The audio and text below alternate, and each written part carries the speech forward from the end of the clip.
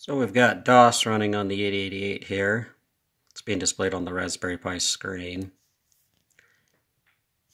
You just halt it. See the Raspberry Pi command prompt there.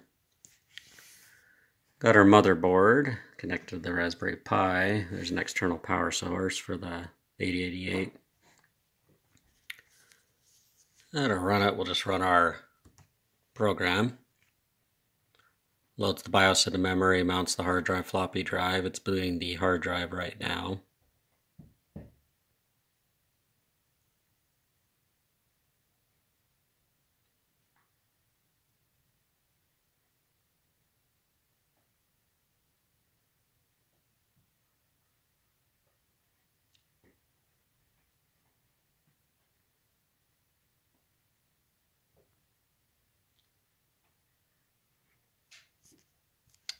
Alright, so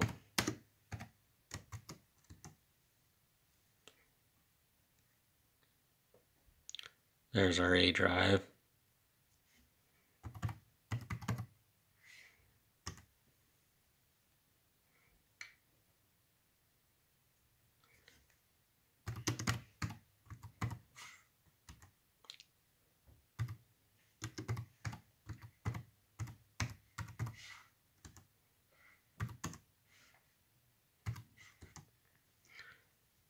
You can see our halt command.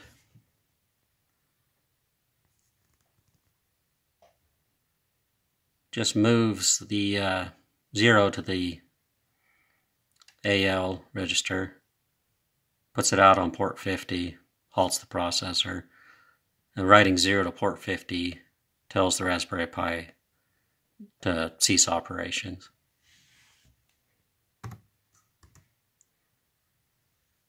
There you go.